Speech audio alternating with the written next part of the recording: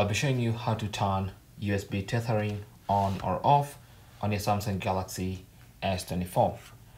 Now, to turn it on, you first of all need to have a USB cable connected to a device that can take advantage of USB tethering, basically using your mobile data as internet. Now, I have a laptop here that's connected. So once you connect the USB cable, just go to settings. Just go back to the main settings page.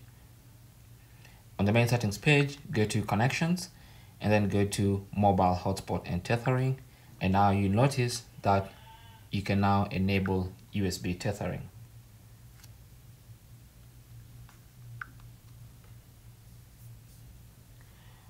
Or sometimes you might need to go to the computer and allow the phone to communicate with the computer. So I have USB tethering enabled, and now I can use my mobile data on this computer.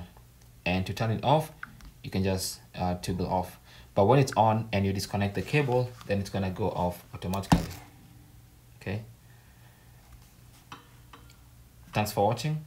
Comments and questions down below, and good luck.